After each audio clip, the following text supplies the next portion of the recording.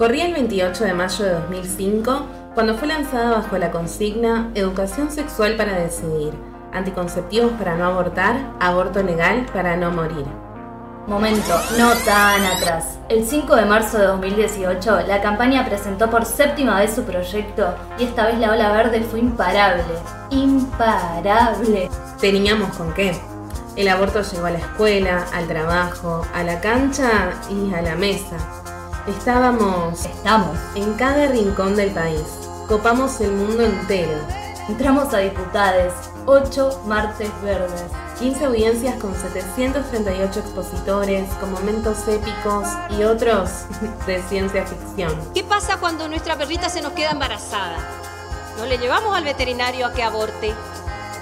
Millones haciendo historia. Luego de más de 20 horas de debate, 125 votos a favor, 129 en contra y una abstención, conseguimos la media sanción. Históricas. Históricas. Senadores llegó el 8 de agosto y la ola verde copó otra vez el país. Tuvimos fiesta, lluvia, sororidad, frases que repetimos hasta el cansancio. Al final no se nos dio, pero no por eso bajamos los pañuelos. El 22 de mayo de 2019 volvimos a presentar otro proyecto, porque ya sabemos cómo nos ponemos cuando nos ningunean un derecho. Ok, antes de eso hicimos un par de cositas más. Porque para nosotros todo es verde, hasta que sea ley y después también.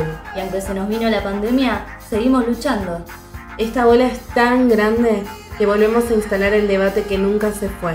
Que el aborto sea legal.